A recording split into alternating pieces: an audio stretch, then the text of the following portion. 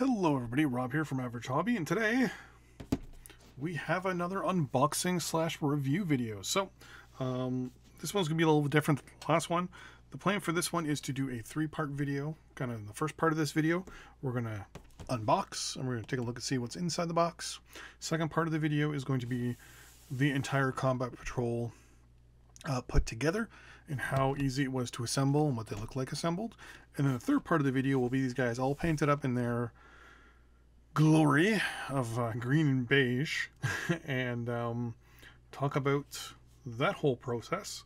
Once again, not big into painting techniques or anything like that, but yeah, so with that in mind, let's get into this, shall we? So obviously the Astra Militarum is the Combat Patrol we are looking at this time. We're gonna open up the box and take a look to see what comes in it.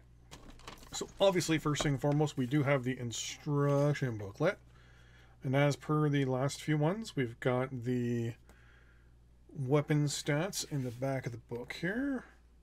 There's the Sentinel, one of the two Sentinels you can make.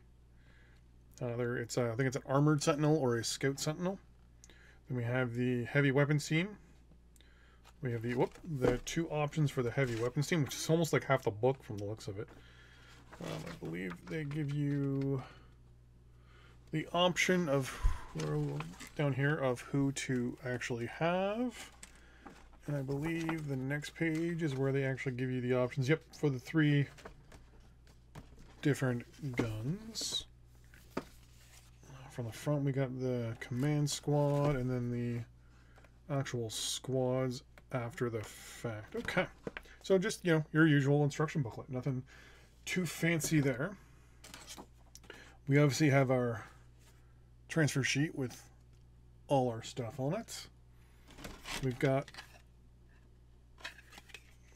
okay, so three bases. I'm going to assume this is for the Sentinel. And then these two, I'm assuming, are for the weapon squads. Because I think the Sentinel, yeah, the Sentinel comes on a base. Okay. And the base is for our troops, and then I'm assuming this is for our headquarters squad. We have our sprue here for the heavy weapon squad. Well, either looks like LAS or some sort of like almost like a 105 howitzer. Okay, so it's all three. So funny thing, you can build out all three of both of these, whichever way you want. You can either do it as a LAS cannon, some sort of basilisk cannon, I'm assuming, and then the, I don't know what that is. It's like some sort of maybe a storm bolter, heavy storm bolter type thing. But yeah, you can do. Here's the other one here. Here's the chassis. See the chassis there and there, where the gun sits on. That's nice. Set those off to the side there. And as we go to this one here, this one looks like from the cockpit here and a foot. I'm assuming this is actually the either the Scout Walker or the Armored Walker, whichever you want. I'm going to go with the Armored Walker, just so I don't have to worry about painting the inside. Yeah, there's the plasma gun. Okay, so these are actually all painted like 100% around. Okay, nice. And then there's the armored doors and things like that. So then the chain gun or the chain sword and their version of a anti-tank missile, I guess. Nice. Then it looks like this is the headquarters squad, because the big flag there. So I don't know how this comes across, but look at that. That is a pretty flag right there. It's going to be a pain to paint. But yeah, this looks like it is the headquarters unit. If I turn this light on, is it going to blow everything out? For a split second it does. But yeah, so we got the Acadian flag there. Which you can't really see because, I mean, it's gray on gray on gray, right? So yeah, so the headquarters squad. Very nice. I like it.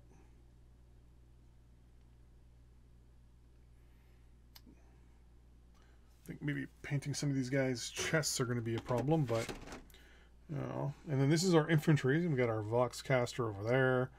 Some sandbags for, I'm assuming, just things to put down on the ground. How many heads do we have? 1, 2, 3, 4, 5, 6, 7, 8, 9, 10, 11, 12, 13, 14, 15, 18, 19, 20, 21, 20. 25 heads? Really? Holy crap, you get a lot of heads.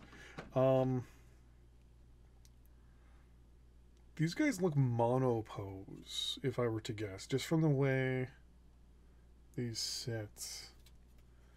Don't know how I feel about that. To put that into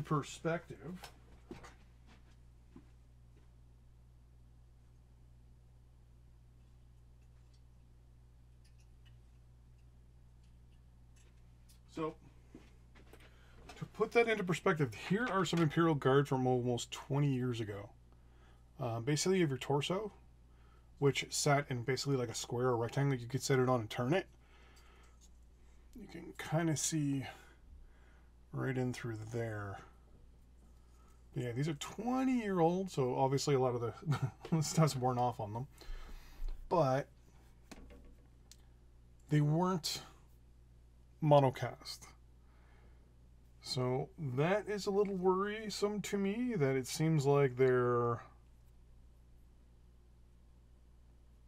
in one stance and they're going to be in one stance only, which is going to possibly suck. This guy kind of shows the best. You can actually see, like, right in here where the body doesn't quite line up. There's a little bit of a thing there. But yeah, these are 20-year-old models, though. But if I actually look,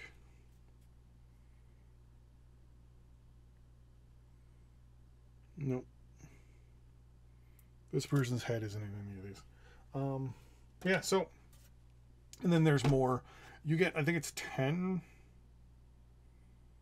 You get 20 guardsmen, and you get almost twice as many heads. Overall, we'll break down the actual contents, what it actually says it has.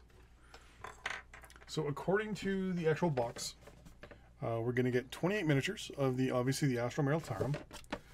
We're going to get 20 infantrymen, 5 command squad, 2 heavy support batteries, and then 1 either armored sentinel or scouted sentinel. We get to you get to pick which one.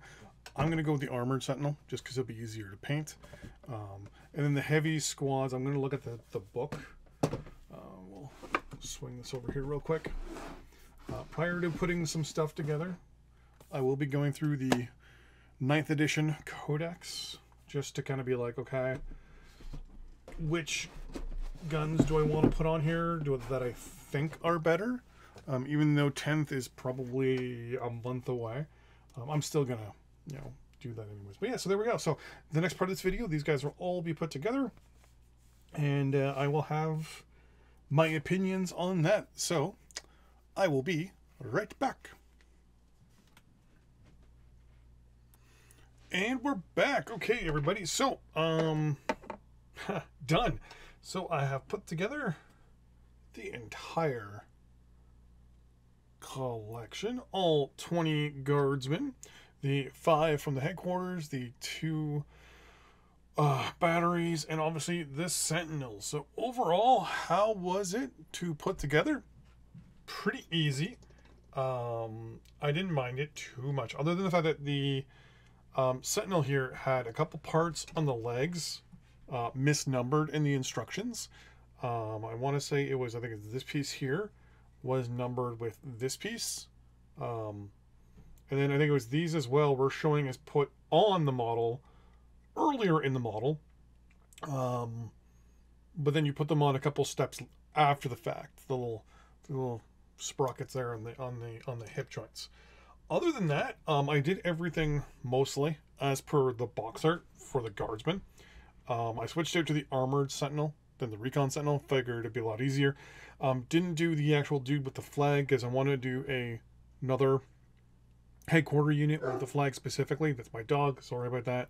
And then I did the 2. I think these are mortars. I can't remember what these are called.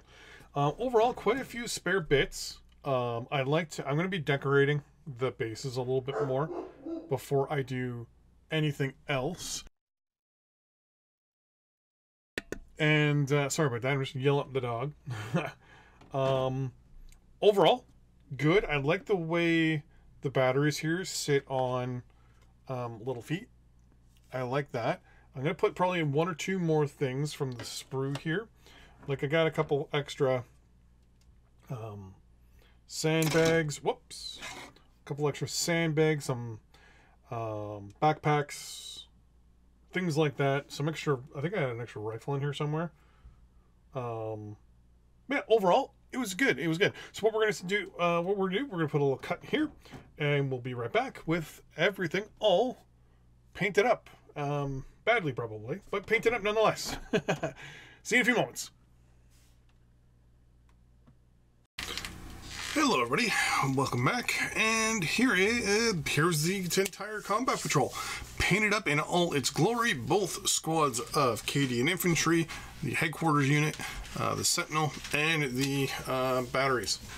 Now, a couple things I wanted to mention that were good and bad about the actual whole thing in general. Number one, I'm loving the sculpts. The models for these guys are so much more detailed than they were back in the day, like 20 years ago. So I'm very impressed with that. The way the arms and the guns sit still, I think, needs some tweaking. Just in regards to there's just a pain in the butt. Just like the tower. I think that's my biggest, just my main gripe. The guns, the field batteries, awesome, amazing. You see I kind of personalize them a little bit. I'm not going to touch them because the bases are still wet.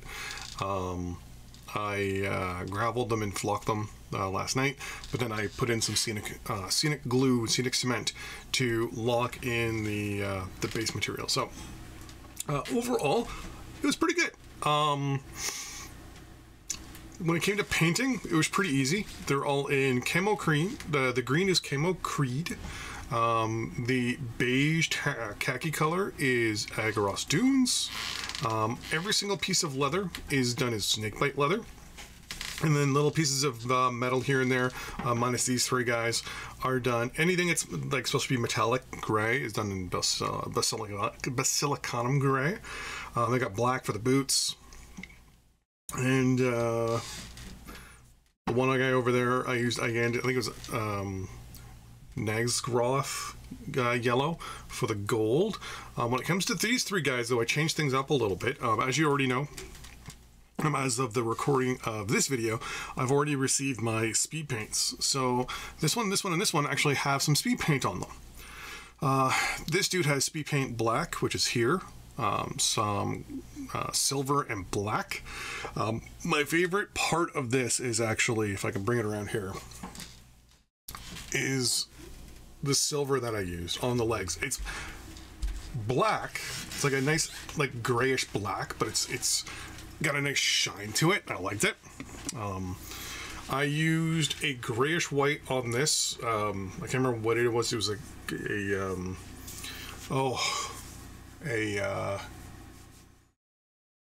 was a Citadel contrast paint, but I decided I wanted to keep these gray, and then I washed a lot of this with like almost like a silver wash or a gray wash, just because I was like, well, I want to do like a steel thing where because I mean these are going to be changed out constantly, so these are going to be mostly new. So I put them so they're mostly just steel, and just left them as is. I tried to keep the camo on the two leg supports on the artillery pieces a little bit better, but I kind of failed at that. But what have you? What's experimenting if not attempts at failure, right? So overall, painting wise, pretty good. I will start bringing in the speed paints into more and more colors, or sorry, more and more models. In my next model. And the next one is going to be the Tau Pathfinders, so you guys will see that, and that'll be mostly speed paints.